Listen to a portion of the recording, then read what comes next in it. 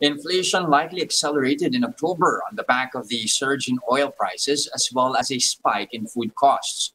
A BusinessWorld poll of 21 analysts yielded a median consumer price index estimate of 4.9%, faster than the actual figure of 4.8% in September and 2.5% in October 2020. The October estimate falls within the 4.5 to 5.3% forecast given by the Bangko Sentral. They've realized inflation will exceed the 2 to 4% annual target range set by the BSP for the third straight month. Analysts said supply issues brought by last month's severe tropical storm Marie may have caused food prices to accelerate at a faster pace. Agriculture damage from the storm has amounted to at least 1.74 billion pesos.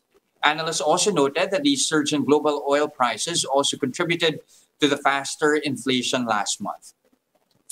Inflation figures will be released on Friday, November 5th.